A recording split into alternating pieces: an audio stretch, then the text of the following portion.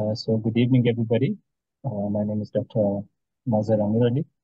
I'm a physician and a nephrologist working with the Africa Healthcare Network as the country medical director for Tanzania, but also deputy to Dr. Lloyd, our chief medical officer.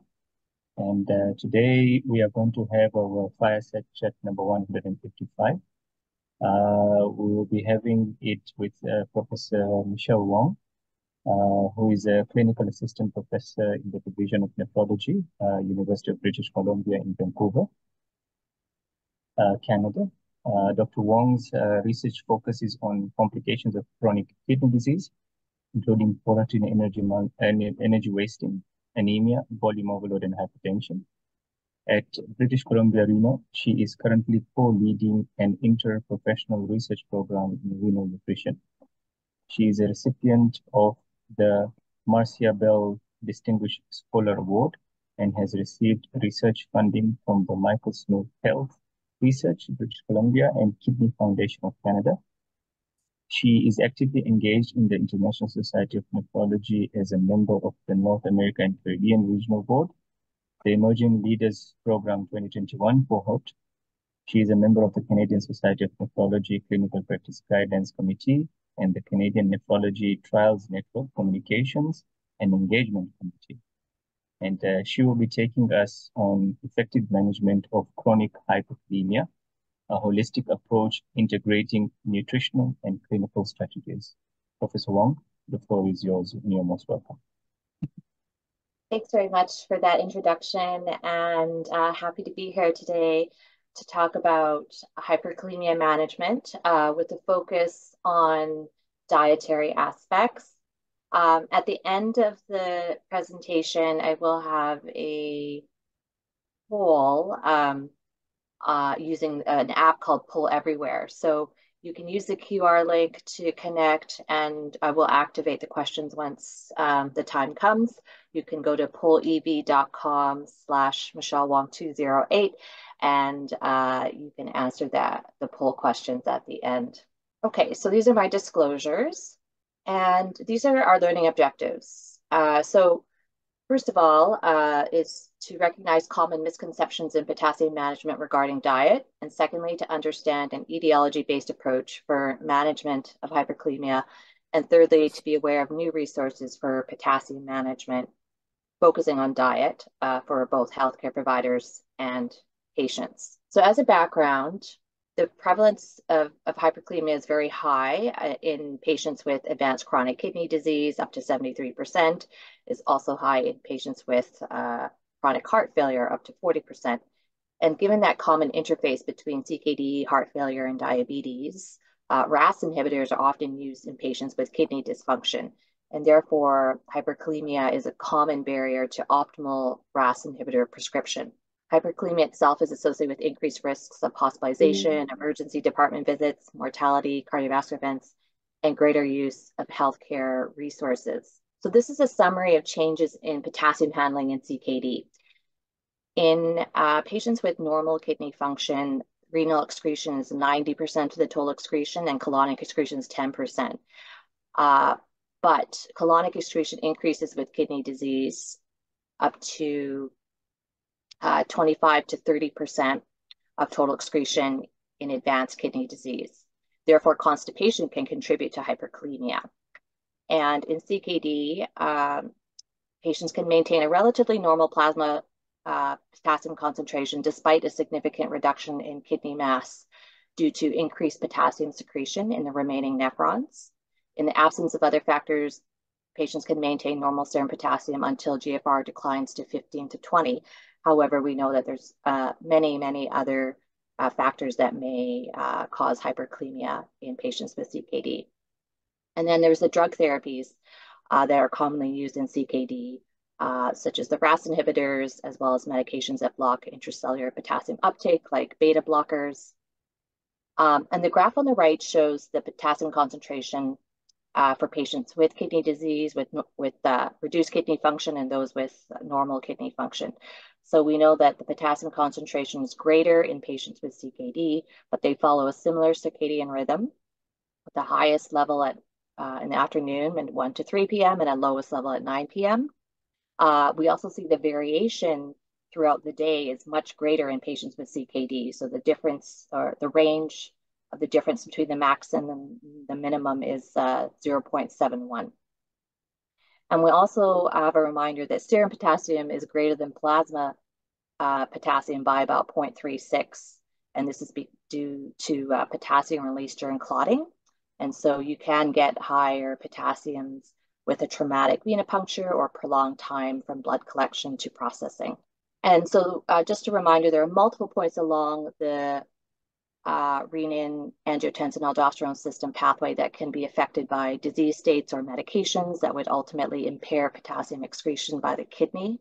Just a reminder, KDIGO recommends the RAS inhibitors being used for patients with hypertension and diabetes who have albuminuria, as well as for patients with hypertension without diabetes, although the grade of evidence is a little bit lower. And in patients without albuminuria, ACE inhibitors and ARBs are still reasonable choices for antihypertensives. In this subpopulation, there may not be particular clear benefits for CKD progression, but certainly there are cardiovascular benefits for using RAS inhibitors in patients without albuminuria. The guidelines recommend titrating to maximum approved doses of the RAS inhibitors with monitoring of blood pressure, potassium, and creatinine 2 to 4 weeks after initiation. We see, however, that RAS inhibitor use for guideline indications such as diabetes and albuminuria is suboptimal in many regions of the world, as you can see here, especially in the US. And the common reasons for this are often fear of hyperkalemia or dips in kidney function. And so there was a debate about whether to continue or not to continue RAS inhibitors in advanced CKD. And we know that an old study in 2010 had found that ACE inhibitors and ARB discontinuation may delay onset of renal replacement therapy in patients with advanced kidney disease. And often we see now that stopping RAS inhibitors is the most common intervention when faced with hyperkalemia, based on a recent Canadian study here.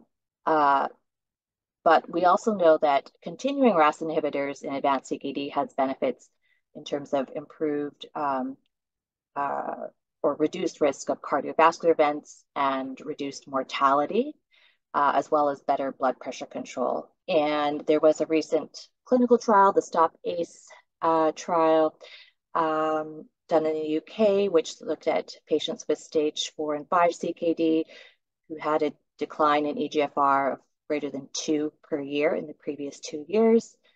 And this looked at discontinuation versus continuation.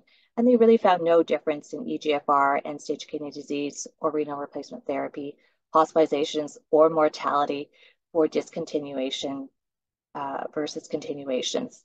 So this really does support the use or the continued use of RAS inhibitors in patients with advanced CKD. Our approach to monitoring and managing side effects with RAS inhibitors are first, as mentioned, to monitor the creatinine potassium within 2 to 4 weeks of starting or changing the dose of RAS inhibitors, and continuing the ACE or ARB unless the serum creatinine rises by more than 30%. And if that does occur, it's important to look for risk factors and underlying causes such as volume depletion, NSAIDs, and other reasons. And if there is hyperkalemia, it's important to assess and manage for a reversible cause, whether that be cellular lysis, acidosis, hyperglycemia, constipation, or use of medications like NSAIDs, and then looking at diet and considering diuretics, optimizing bicarbonate levels, and potassium binders if needed. And only as a last resort should we consider reducing the dose or discontinuing the ACE inhibitor ARB in the setting of uncontrolled hyperkalemia despite medical treatment. So these are from the KDIGO guidelines. So now I'm just going to review a bit about the dietary aspects of potassium management. So I was involved with a joint cardio-renal initiative involving multiple nephrology and cardiology societies, and a toolkit was developed to optimize RAS inhibitor prescription. And this tool here is a summary of the dietary approaches to hyperkalemia. On the right, we list common potassium misconceptions, and we're going to review each of these myths in greater detail here. So myth 1 is restricting dietary potassium is useful to prevent chronic hyperkalemia. So historically, we focused on limiting foods with high potassium content, and guidelines recommended restrictions of daily potassium intake of 2,000 to 3,000 milligrams of potassium per day. And so this resulted in recommended diets that were limited in whole grains and limited in fruits and vegetables. And there was also no focus on processed foods or limiting processed foods with food additives. And now the potassium intake recommendation is more individualized, and there is promotion of whole grains, plant-based eatings, and fruit and vegetables, with also an emphasis on limiting processed foods and food additives. So there really has been a bit of a paradigm shift. So the approach of restricting potassium intake is actually not evidence-based. The hypothesis that potassium restriction is useful is based on the assumption that different sources of dietary potassium are therapeutically equivalent. But in fact, we know that animal and plant sources of potassium differ in their potential to contribute to hyperkalemia. And there are really a scarcity of studies on how modifying diet can influence serum potassium levels. The recommendation of low potassium diets is from opinion-based guidelines, and observational studies in people with CKD report weak associations between dietary potassium intake and potassium concentration. And we're going to look a little bit closer at that evidence. So as indicated in the table, most observational studies found no association between increasing potassium intake and hyperkalemia in hemodialysis patients. In the one study that did show an association, that correlation was weak, and you see the spread of the data here. Dietary potassium intake explained only 2% of the variance in the mean serum potassium. And in the non-dialysis population, there was no correlation between the dietary intake of potassium, which they measured through the 24-hour urinary potassium, and the blood potassium. And in fact, they found the factors that were most associated with the blood potassium were EGFR, cause of CKD, age, diabetes, and bicarbonate. However, patients with CKD do have impaired potassium tolerance. So this postprandial hyperkalemia is defined by an increased serum potassium that peaks 2 hours after a meal. The risk increases as the EGFR declines less than 45. And in addition to reduced renal clearance of potassium, there are many causes of postprandial hyperkalemia, including several modifiable dietary factors, such as potassium content, and more importantly, the bioavailability, as well as the food processing, food preparation, the portion size, and the fiber intake. So people with low fiber intake may have less fecal potassium output. And cellular potassium uptake is mediated by insulin and influenced by acid-base balance, and therefore factors such as a low-carb meal, metabolic acidosis, or sedentary lifestyle are all factors that can raise potassium levels in that postprandial state. And it's important to remember hyperkalemia is multifactorial, so we suggest using a systematic etiology-based approach that places clinical and patient factors before consideration of diet. So this includes lab sampling conditions, such as the time of day and the time in relation to a meal, intercurrent illnesses, medications, including over-the-counter medications and supplements as well, and diabetes, metabolic acidosis, dehydration, constipation, and then diet we'll go into a little bit more detail. And once we address the above modifiable factors, first, then we can consider adding a thiazide or loop diuretic, and then a potassium binder. And as mentioned, the last resort is actually to reduce or discontinue the RAS inhibitor if there's uncontrolled hyperkalemia. All right, myth 2, avoid fruits and vegetables, the main source of dietary potassium. So not all sources of potassium are equal. Potassium is quite ubiquitous. In a US study, the most common sources of potassium were meat and fast food, not just fruits and vegetables. However, most patient resources on potassium management in the US and Canada recommend restriction of fruits and vegetables and plant-based proteins, but few of those resources recommend restricting potassium additives in ultra-processed foods. So this indicates an underappreciation of the factors that mitigate the rise of potassium with plant-based foods. So plant-based foods have reduced bioavailability because of their fiber content, which increases the fecal excretion of the potassium. As well, they have alkaline potential and insulin stimulation, which promote uptake of potassium into cells. So many patients have overly restrictive diets, and they could be missing out on potential health benefits of plant-based foods because of that traditional approach to hyperkalemia management. And so potassium content is different from bioavailability. Plant-based foods have 50 to 60% bioavailability, while animal-based foods have 70 to 90% bioavailability. They also have a net acid load, which can reduce the uptake of potassium by cells. And potassium salts, which are commonly found in processed foods, have 90% bioavailability. And so it's this hidden sources of potassium in processed foods due to food additives that we have to be careful about. And therefore, it's important to educate patients on label reading to identify those potassium additives, which are commonly found in processed meats, condiments, canned soups, and salt substitutes. And that's a very important potential source of potassium additives. So our new patient resources in British Columbia no longer contain lists of foods that are high and low in potassium. Instead, it focuses on limiting processed foods and salt substitutes, limiting items with very concentrated forms of potassium, like dried fruits or certain beverages like juices or coconut water, as well as avoiding excessive animal protein intake, as well as encouraging whole unprocessed plant foods. So the QR code is at the bottom there. And this is from the British Dietetics Association. So they have a culturally specific handout here incorporating African and Caribbean foods.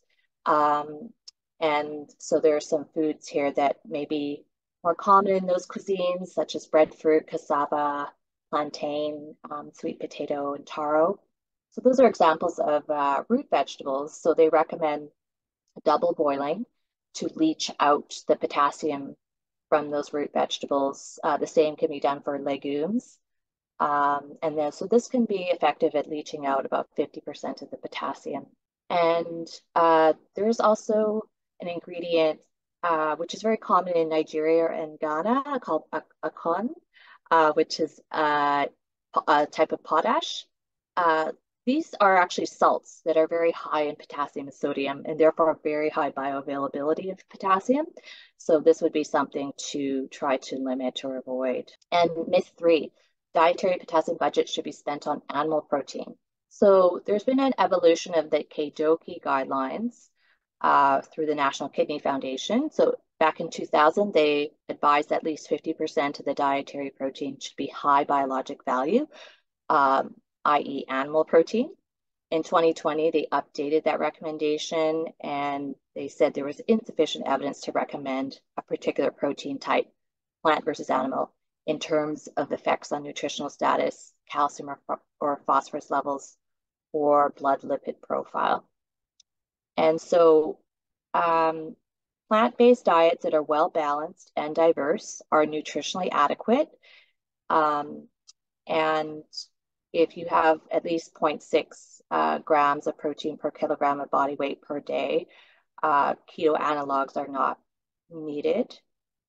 Plants do contain essential amino acids, although there are differences in amino acid content, digestibility, and availability between plant and animal-based foods. So plant-based diets can have many potential benefits that are due to pleiotropic effects and may be mediated by higher potassium intake, higher fiber intake, base-producing effects, a more favorable gut microbiota profile, and reduced oxidative stress. The benefits include improved cardiovascular and metabolic comorbidities. It may mitigate CKD complications like hyperphosphatemia, acidosis, and constipation.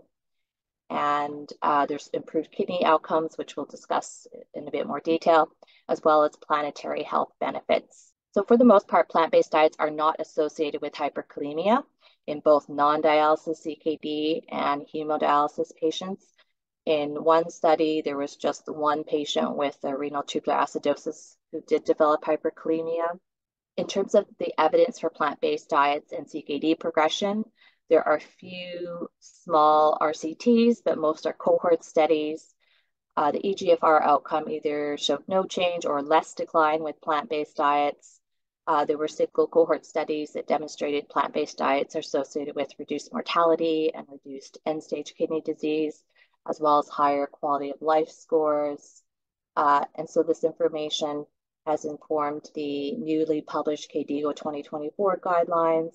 And as a practice point, they advise people with CKD to adopt healthy and diverse diets with higher consumption of plant-based foods compared to animal-based foods and a lower consumption of ultra-processed foods. So there's been a thematic synthesis on patient views of dietary and food restrictions, and they found that patients often feel deprived, overwhelmed by confusing advice, and dietary restrictions are often counterintuitive and disorienting and a source of social limitations.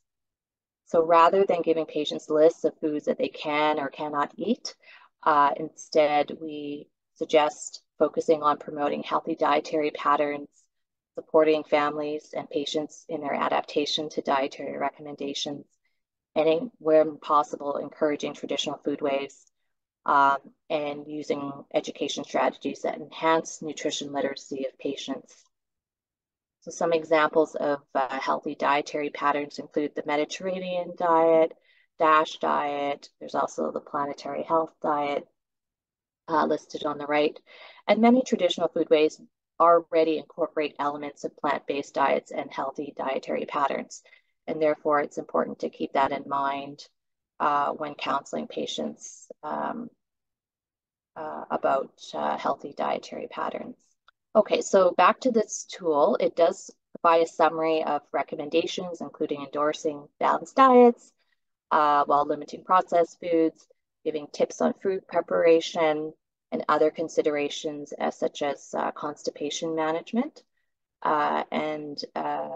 So this is available through the ISN website and a QR code on the bottom. Just a quick note here about constipation. This is something that I address a lot more these days with my patients because that colonic excretion of potassium is important.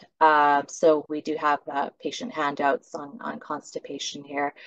And so often you have to counsel on fiber intake, fluid intake, physical activity, as well as judicious use of laxatives. We do want to avoid using magnesium-based laxatives to avoid the risk of hypermagnesemia.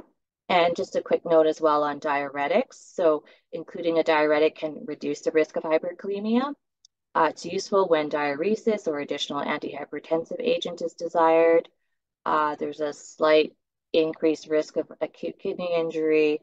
There's risk of electrolyte abnormalities, such as hyponatremia for the thiazide diuretics, and also uric acid elevations. In the ASK study of non-diabetic adults with hypertension and CKD. They found that concomitant diuretic use was associated with reduced risk of hyperkalemia, so a hazard ratio of 0.41. So this can be important way to treat hyperkalemia. And of note, SGLT2 inhibitors also reduce risk of serious hyperkalemia of potassium greater than 6. So this was found from systematic review and meta-analysis of RCTs. So a hazard ratio of serious hyperkalemia was 0.84. So this is one of the side benefits of using SGLT2 inhibitors in addition to the reduced risk of progression. Now, just a brief note on managing metabolic acidosis. So KDIGO 2012 suggested that people with CKD and serum bicarbonate levels of less than 22 be treated with oral bicarbonate supplementation to try to keep the serum bicarbonate within normal range.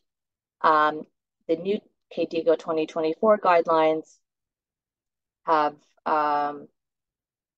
changed that recommendation to consider treatment of the metabolic acidosis pharmacologically or with dietary intervention to prevent development of acidosis with potential clinical implications. So as an example, they gave a cutoff of less than 18. And so with the use of bicarbonate, we know there could be a risk of exacerbating hypertension or edema. This recent systematic review, however, found that the adverse effects of sodium bicarbonate may be overstated. And they found that sodium bicarbonate supplementation did not adversely affect systolic BP. And no increase in the use of diuretics. But anecdotally, this is something that I have seen with patients. So the KDOQI 2024 guidelines always mention to watch out for those potential adverse effects of bicarbonate therapy.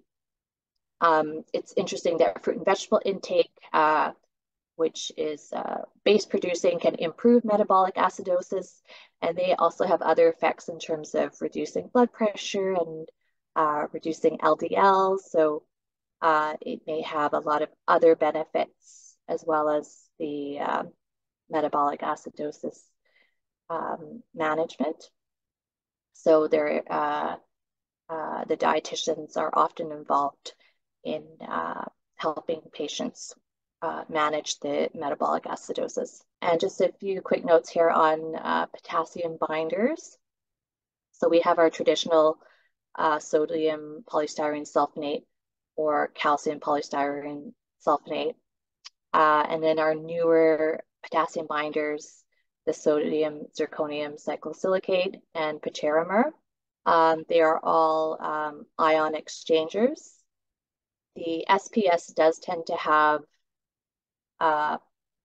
more severe, potentially severe gastrointestinal side effects, such as intestinal ischemia and GI necrosis.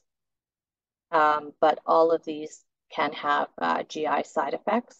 Sodium zirconium cyclosilicate and patarimer are also generally much more expensive than the SPS. And so in British Columbia, we don't have the newer potassium binders funded yet through our provincial renal program. So, but we did look at the use of the SPS and the calcium polysulfonate binders. And so in BC, in patients with chronic hyperkalemia with serum potassium greater than 5, only 27% of patients were dispensed a prescription of the potassium binder. And the median time from the index state of hyperkalemia to the first prescription was 154 days. So that really shows us that clinicians are trying a lot of other strategies before they actually start a potassium binder. It's moderately effective in reducing potassium. So it can reduce it by about And in a study from Manitoba, they looked at patients with de novo hyperkalemia above 5.5. And within the first month after the hyperkalemia episode, only 4% of patients received SPS or CPS. And often these prescriptions are very short term. And of the patients taking RAS inhibitors, it was actually much more common for patients to discontinue the RAS inhibitor rather than receive a potassium binder.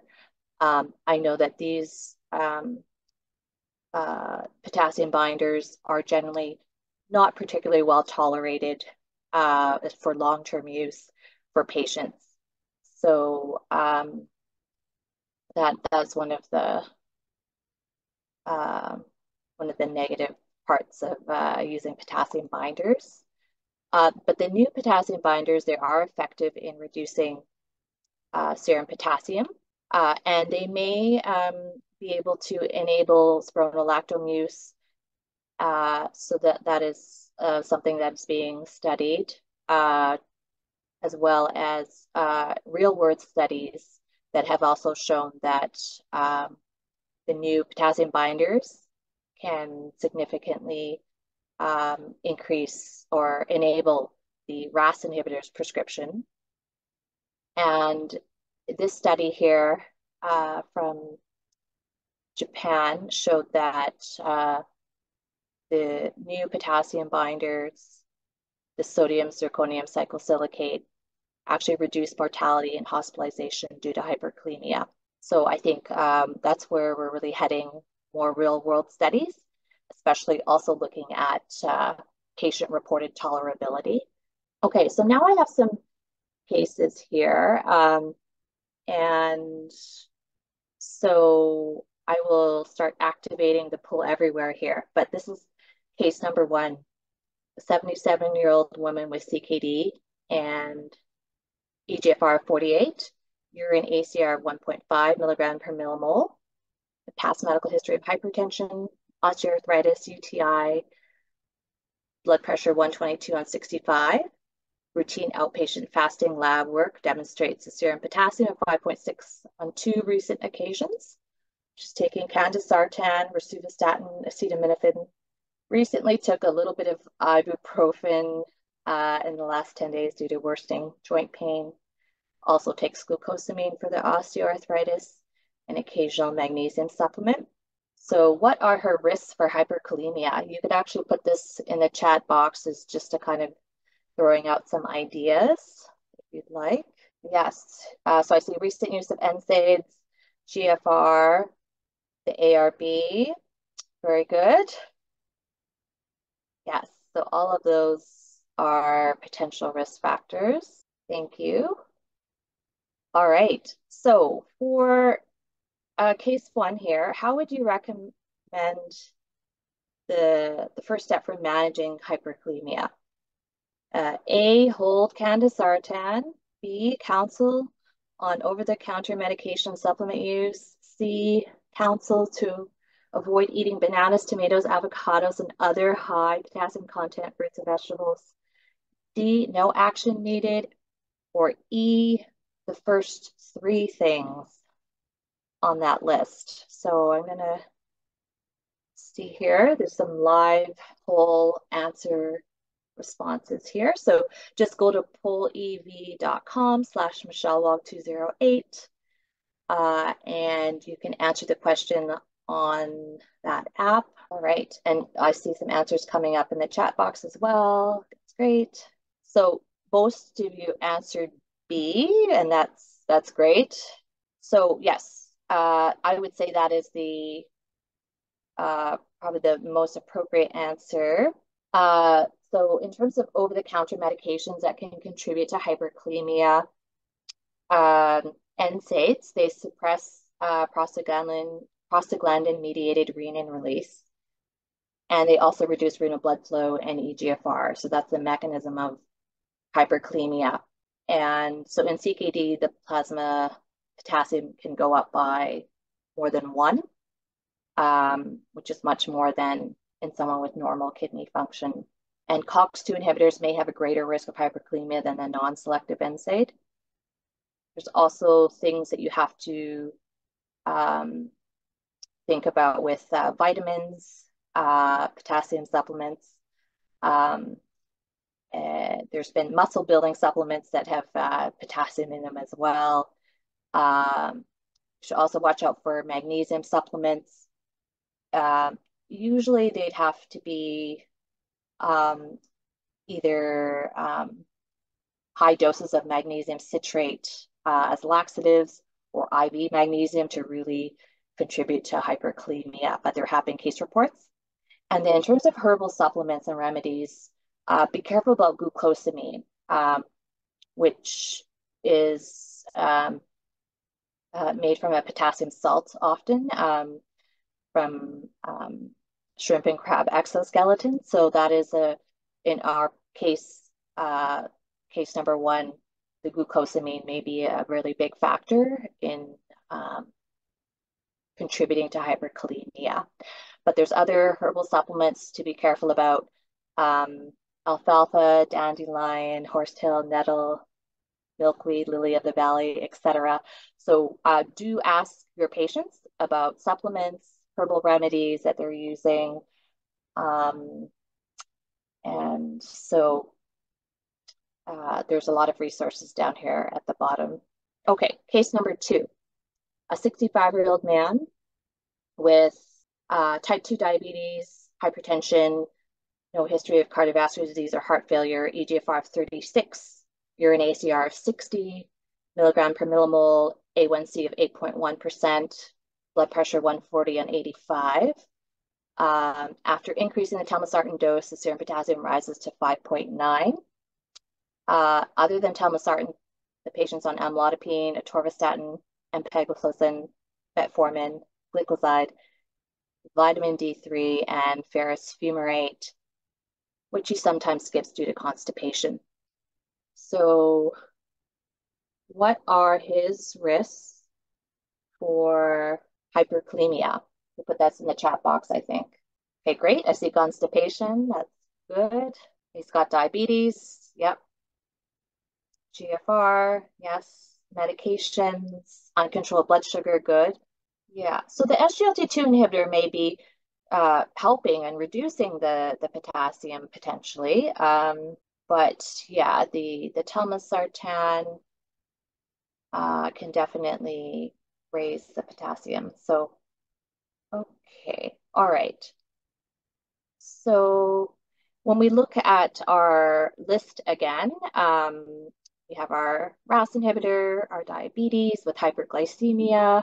Patients with diabetes also often have hyporeninemic hypoaldosteronism, constipation, and diet factors. Okay, so for case 2, how would you recommend treating this patient for initial hyperkalemia management? So there's add a thiazide diuretic, add a GLP-1 agonist, increase the SGLT2 inhibitor dose, add a potassium binder, dietary counseling. Okay, so I'm seeing here people have picked A and B and D, and there's this one may have a few multiple answers actually. So I'm just curious of what you would decide.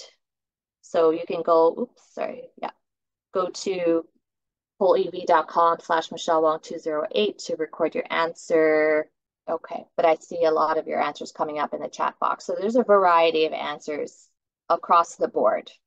I think that you can have multiple answers for this one. Adding a thiazide diuretic, it would be good because the patient has suboptimal blood pressure control. His systolic blood pressure was 140. So certainly that can help with potassium excretion as well. Adding a GLP-1 agonist can be helpful to optimize his glycemic control because his A1C was 8.1%. So that would also be a good strategy. Increasing the SGLT2 inhibitor dose is probably unlikely to impact his blood sugars. At GFRs, especially in the 30s, it's really not going to do much for glycemic control. So I probably would not pick that one. In terms of adding a potassium binder, that can be done. I would, however, try the other strategies first because potassium binders, especially the SPS, are not well tolerated long term, perhaps. So I would try the other strategies first. In terms of dietary counseling, that's always a good strategy when someone does have hyperkalemia. So general counseling on potassium, but it's really focusing on the limiting the processed foods and the bioavailability concept, and eating more foods with fiber will help as well with the constipation because the patient's taking iron supplements. So the dietitian can also address fluid intake as well as the fiber and physical activity.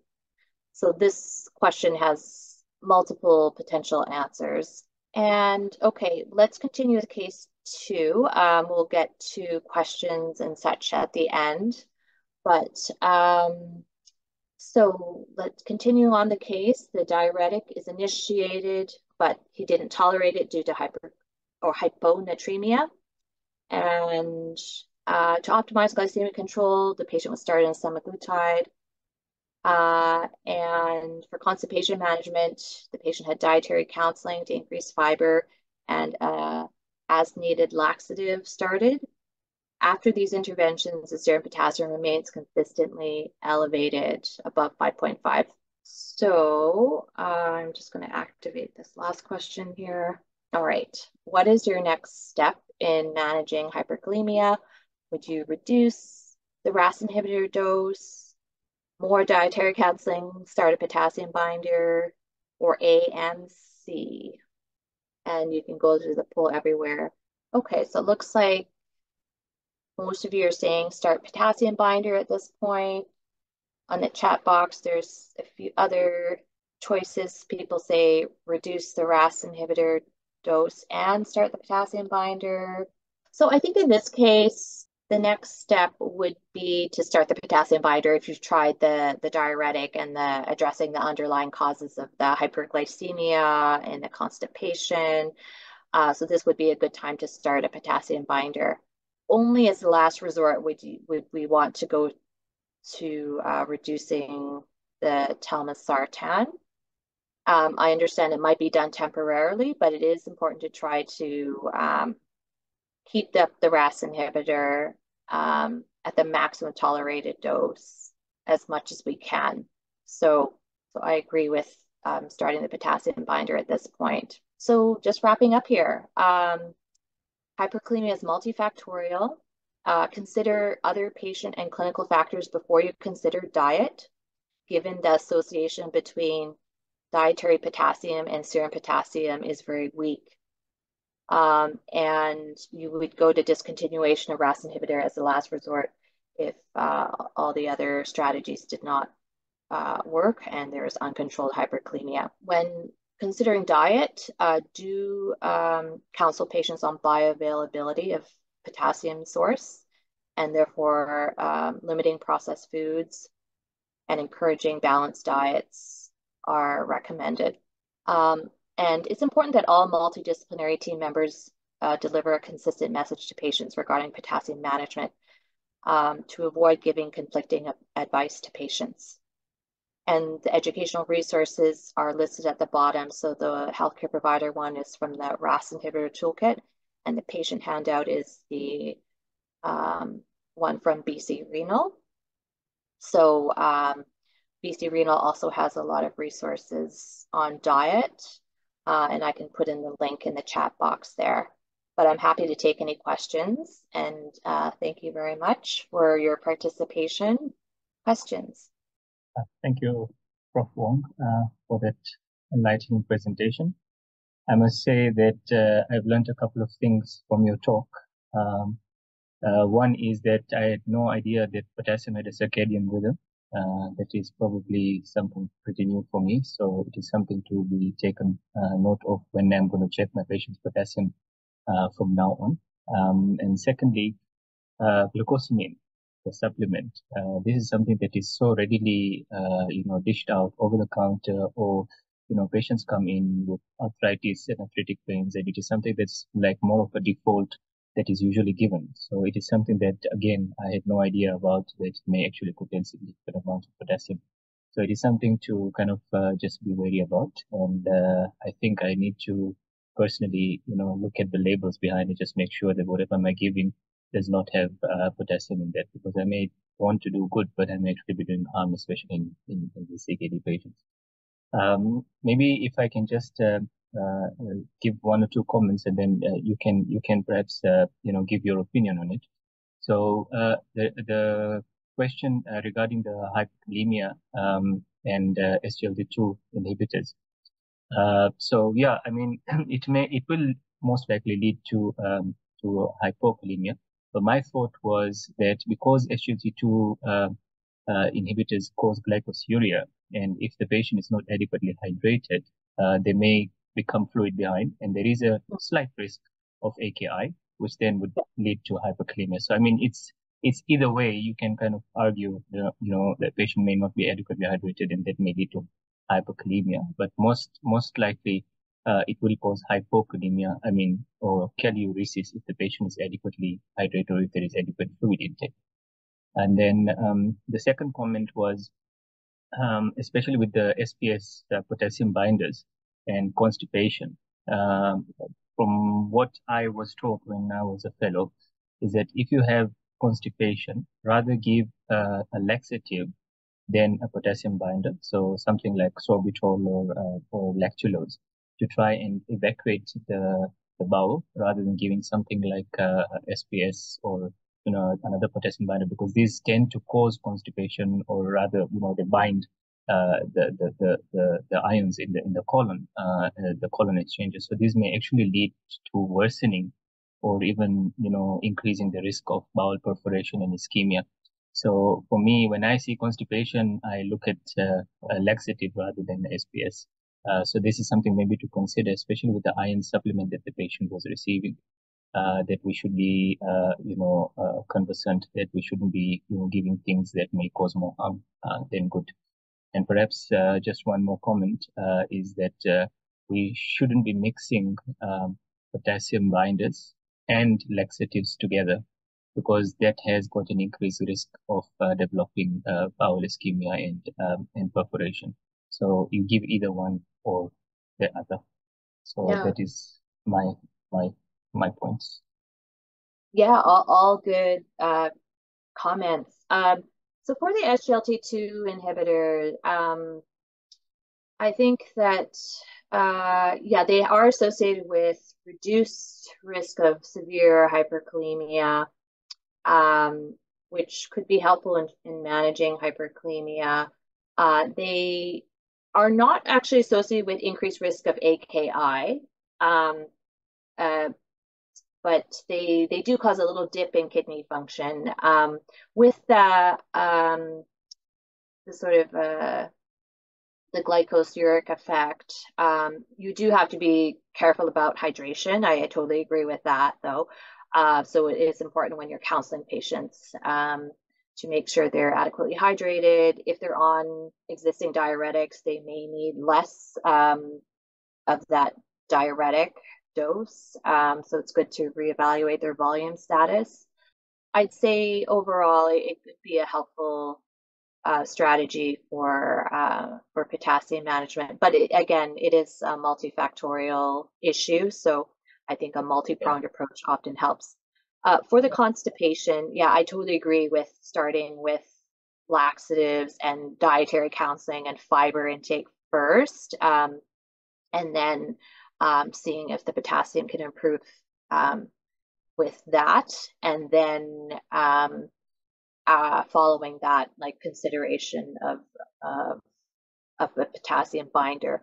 I do agree that you shouldn't take them together at the same time, because that will increase the risk of those severe gastrointestinal side effects and perforation and things like that. So I agree you should not use them together. Often a lot of patients with constipation may use the laxatives more sparingly and just kind of as needed. But yes, certainly monitoring for gastrointestinal side effects when taking a potassium binder is important. We note that often potassium binder prescriptions are short duration. Patients often don't tolerate taking these binders long term, like the traditional binders. I think the newer binders are supposed to be much more or better tolerated. So it remains to be seen in real world studies if we can maintain patients on chronic potassium binders with the new binders. Do they tolerate it better? Are there less side effects? Yeah. Are those new binders actually available in your region? No, we just have the SBS, so the sodium and the calcium polystyrene phosphate. Yeah, yeah. Because it's still, I think, prohibitively expensive to procure and to register also. So we haven't yet gotten them. Yeah, they're not even funded in our province at this time through our renal program, but they're certainly looking into assessing patient-reported tolerability to see if it's worthwhile to fund them. But yeah, so as a result, they're not widely used right now in our setting. Okay. Dr. Lloyd is asking a question. Dr. Lloyd, do you want to unmute, or do you want me to read out the question? Yeah. Now about this plant-based, is really nice that you pointed out on the bioavailability of potassium as compared to the animal protein. And quite often in diabetes, we really don't know if there is a type 5 RTA, hyporeninemic hyperaldosteronism, and so that kind and that sort of thing. Do you think a plant-based protein will help in this situation? Because as you pointed out, bioavailability is less when you actually use that. Or do you think more stringent measures would be needed in this sort of a situation? Yeah, that's a good question. And that's why I think it's really important to try to individualize the management. Obviously, you want to promote a diet that is sustainable for the patient and that tries to incorporate strategies that they can maintain long term. So I think the general counseling on potassium is fine. And I think it just remains to be seen. Like certainly the renal tuber acidosis is gonna increase the risk of hyperkalemia, and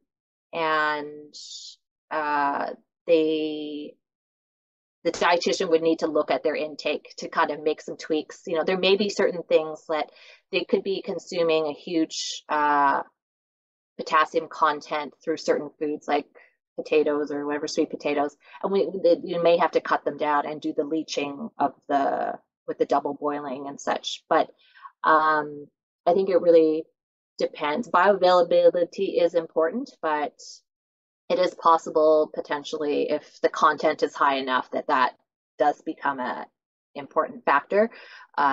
So I think it's important to reduce the really high potassium or the concentrated forms of potassium that could be in coffee or juices or dried fruits and things like that. So I think it really requires a dietitian to dissect everything that they're eating and making some recommendations in the context of all of their risk factors for hyperkalemia.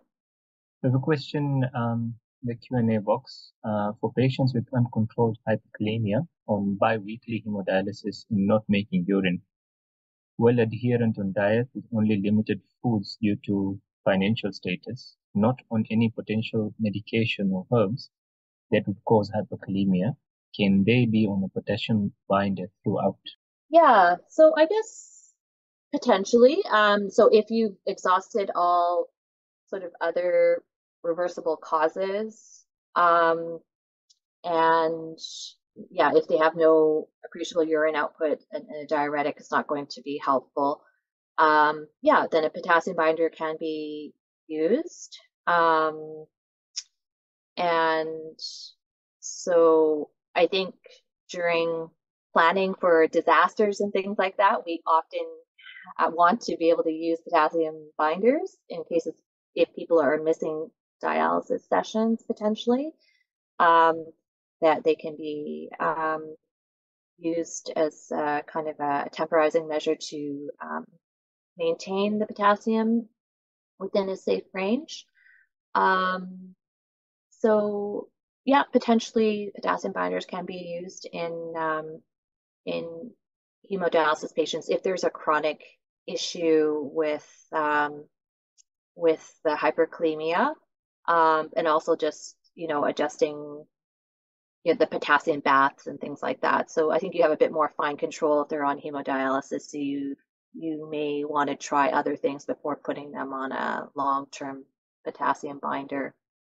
No, so maybe I just wanted to add on that these potassium binders usually are not recommended for long-term use because of the risk of GI side effects. So you can probably use them for maybe 10 days, 14 days, perhaps. I mean, maybe if you want to really push it, maybe a month, but probably not longer than that, because the longer you use them, the higher the risk of developing these GI side effects, which can actually be devastating. So you, as you said, you need to find other ways to try and mitigate this issue of the hyperkalemia. Mm-hmm. Yeah, and there may be some dietary recommendations that can be made, like within the context of their socioeconomic situation. There's still some sort of dietary strategies that can be employed. So, yeah. Thanks for the good lecture. Issues of potassium management are a problem even for us here in Kenya, especially amongst the patients on dialysis. Now, one thing I didn't hear you comment on was actually the role or the contribution of dialysis towards the management of potassium. I don't know, would it be a consideration, or was this a talk largely geared to people who have still not qualified for dialysis? Yeah, sorry. So your question was like how to manage the potassium with dialysis prescription? Yeah. So it was. Yeah. Go ahead, Dr. Biko. Yeah. Actually, we know that dialysis has actually a clear role in terms of electrolyte management in patients with the end-stage renal disease.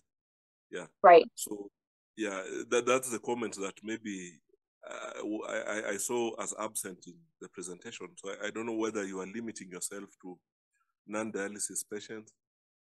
Yeah. No, I think but you're right. I didn't cover the sort of dialysis prescription for potassium management.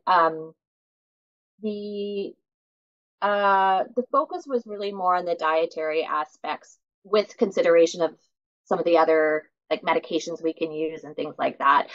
So you're right. I did leave out that topic of the dialysis prescription, but certainly,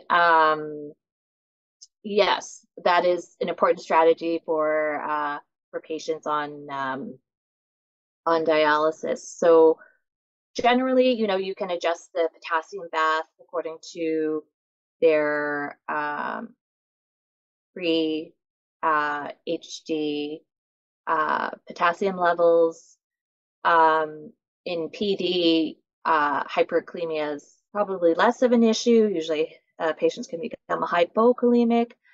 Yeah, I didn't have quite much to add on to that, and really wanted to focus on sort of the sort of modifiable factors and diet. Yeah, but it is interesting though that a lot of the studies of diet have been done in the hemodialysis population, and that you can vary your potassium intake by like 4-fold, but the serum potassium may only change by about 0.4. So there really is a weak association there, even in hemodialysis patients. Yeah, but certainly patients on dialysis, you can have much, I guess, finer control over the potassium because you're measuring it much more often and can adjust using the dialysis bath. Thank you, Prof. We've got another question from one of our renal nutritionists in Tanzania. So his question is, for the anuria patients, How does diuretics use to manage hyperkalemia? And then his follow-up question is, according to the discussion, dietary restrictions are a myth. Consider patients who are on maintenance hemodialysis and perform dialysis twice per month. So the dietary restrictions is not applicable to these patients. So if patients are anuric, diuretics are not going to be helpful for managing hyperkalemia, so you do have to use other strategies. So if you have patients on maintenance hemodialysis that are getting dialysis very infrequently, it says twice per month. Yeah. It says, so dietary restrictions is not applicable. So I'm not quite certain of what that question is. I think obviously there is definitely a risk of hyperkalemia if someone is only in dialysis that infrequently. But the general strategies for dietary recommendations still exist. I think we want to make sure that patients appreciate the most, they have to limit the most bioavailable sources of potassium. So that's going to be in processed food, going to be in a lot of like animal proteins, and that they still want to maintain adequate nutrition, and that can still be achieved with a more plant-based diet.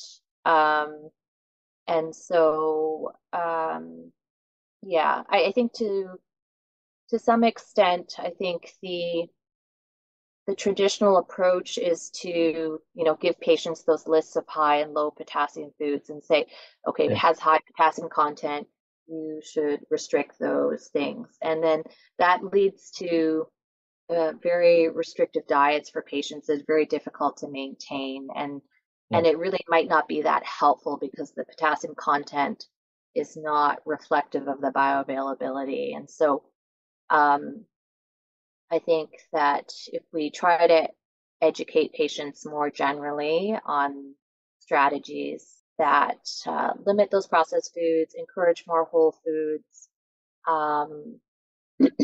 that is the approach we want to take. And that can be incorporated more easily potentially into their sort of traditional food ways and their culture.